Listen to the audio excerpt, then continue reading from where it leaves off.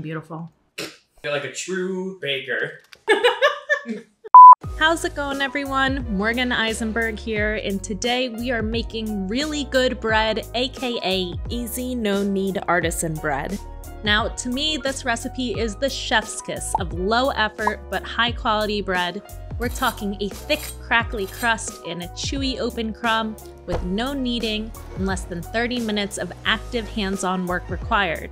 So even if you've never made bread before, you can make this recipe right here, and I'm gonna teach you how. This recipe is so easy you can do it in your sleep because it's an overnight bread. So the night before baking, we're gonna mix together all the ingredients so that the dough can rise overnight. Now I'm gonna be using my kitchen scale for this recipe, but if you don't have one, don't worry, I'll give you the measurements in cups too.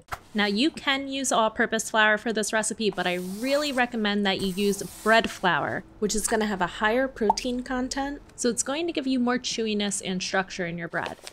You're gonna add 480 grams of that flour to your bowl, along with 9 grams of kosher salt, which is gonna be enough to add flavor to your bread without inhibiting the yeast too much. Speaking of which, this is the yeast we're using, it's instant yeast. Now we're only gonna be using 2 grams of it, which seems like a really small amount for that much flour, but what's gonna happen if you use too much yeast in no-knead recipes like this is that the dough is gonna rise way too quickly, and then it's actually gonna deflate by the time you're able to use it. So if you're wondering why we even bother with a long rise in the first place, the answer is twofold.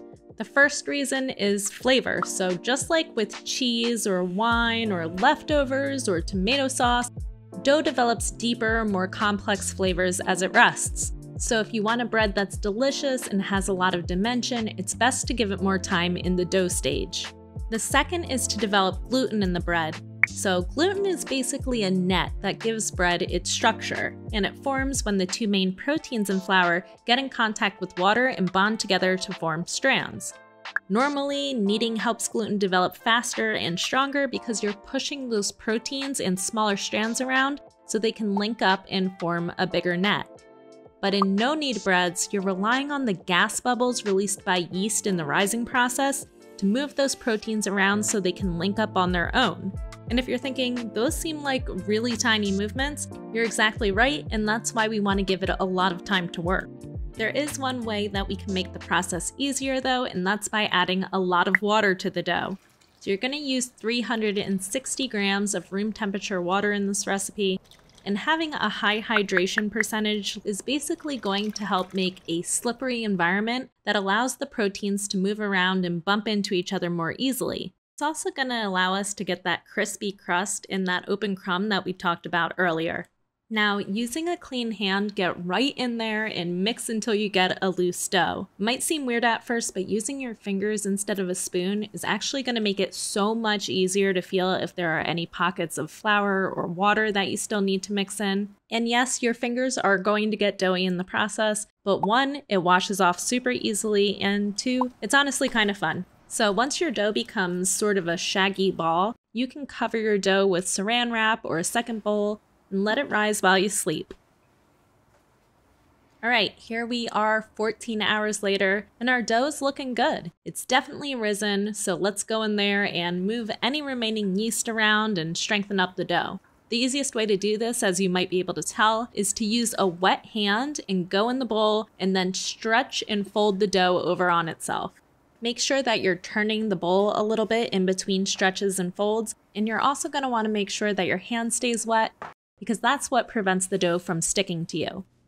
You'll notice towards the end that the dough gets a lot harder to stretch, and that just means that you've done a good job, your dough is strengthened, and now you can cover it and let it rise for another 1 to 2 hours. And when your dough looks like this, it's good to go. So let me move that out of the way, and we're gonna bring in our cutting board. Now you're gonna wanna really generously flour your cutting board, and then what you're gonna wanna do is very gently use your hand to lift and separate the dough from the bowl and tip it out slowly onto your board. Now grab some more flour and sprinkle the top so you can shape this loaf more easily. And remember, we're not kneading here, but we are folding and shaping to introduce some more structure and create a good round. So to start, fold each side of the dough inward, overlapping the last side like this. And when you get to that point, you can then take the edges and start to pull them towards the center, and this is going to help form a much rounder loaf. The dough is probably going to fight you a little bit. That's actually good. It means that you're creating surface tension. So once it looks like that, just sprinkle with a bit more flour if you need, and then gently plop it over. Turn the dough and smooth down the irregular sides just to make this a little more even. We are going for rustic though, so if your dough has a bit of dimpling or some small bulges here and there like mine does, or even more, we can definitely embrace that. Alright, that's looking good, so let's move the dough out of the way and prepare our parchment paper. This might catch you off guard. But you're going to want to crumple that up really tight into a ball, and then you're just going to flatten it back out. This is going to stop the parchment from trying to roll back up on itself as if it was still on the tube, and it's also going to help the parchment mold more easily to the shape of the Dutch oven, which is great because then you don't wind up getting any like big folds or creases in your bread from it baking up against big folds in the paper. So go ahead and grab your dough and carefully place it on top of the parchment. Give it an optional boop if you want, and then cover it one last time while you preheat the oven.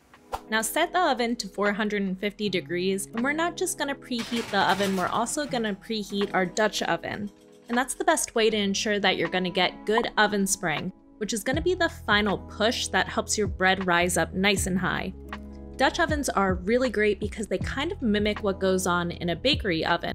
They trap hot air in a small space, and they also prevent evaporated water from escaping because of the lid. So you have a super humid environment in there, and that's going to help the bread stay moist, it's going to help a glossier crust to develop, and it's going to allow the bread to rise more easily. So if you don't have a Dutch oven, I have a link to this one in the description below, and I have more information about how to make this bread if you don't have one in the blog post. An hour later, and the oven is ready, and our Dutch oven has built up plenty of heat. You'll see if you poke the dough now, it's going to spring back really slowly, and it's still going to leave a slight indent, which means that your dough is ready to bake. Before you bake it though, you're going to score the top to help the bread expand nicely. So if you have a lame, you can get a flawless score on your bread, but I just use my serrated knife, and you can make any sort of shape from little slits to a long line, but you want to try and do it quickly and confidently so you don't yank the bread and deflate it too much. I also kind of made a smiling alien face, which was unintentional, but I like it. Now move the dough out of the way and bring in your Dutch oven. Remember, this Dutch oven is very hot, very, very hot, so be careful.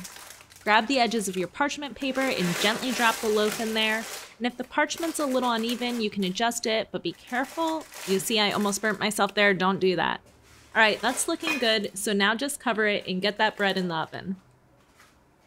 30 minutes later, and let's check on our bread and see how it looks. It actually is looking really great. It's a great shape, but we do want more browning, so let's pop it back in the oven without the lid on this time. And 30 minutes later, check that out. That loaf is so pretty. All right, now we're just gonna very carefully lift the bread out with the parchment and then go ahead and set that hot Dutch oven aside. Now, carefully slide the bread onto the wire rack so it can fully cool. And as it cools, this bread is actually gonna still do a lot. The inside is gonna contract and pull in the crust so you can actually hear a crackling sound as it cools down. I don't know why, I just love that so much. Now, if you want, you can cut into your bread after about 30 minutes. But starch retrogradation is still occurring for hours after baking. That means the water is still moving outward and escaping as steam, and that process is going to firm up the crumb. So if you cut in the bread while it's still warm, you might find a dense, gummy interior because the molecules are still waterlogged. It's actually best to let the bread sit for 6 to 8 hours before slicing it, but I'm not that patient, so I have another loaf I baked up about an hour before this one, same exact technique, and I feel like we can probably slice into that one now.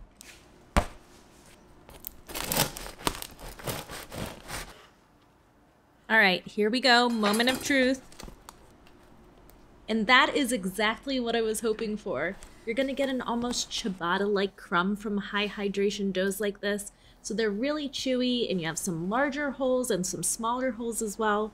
I mean, that really turned out perfectly. And my mouth is actually watering now. This bread smells so good. So let me butter this up and give it a try. Now I have really good butter, so I'm gonna be generous with it here and make sure my bread is fully covered.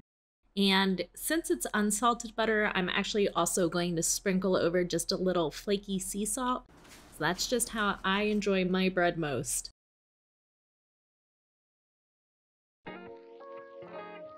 You know, it's so simple, but homemade crusty bread with butter is like a transcendental experience. Biting into fresh bread that you made yourself makes you feel poetic or like moving to a cabin in the woods, you know what I mean?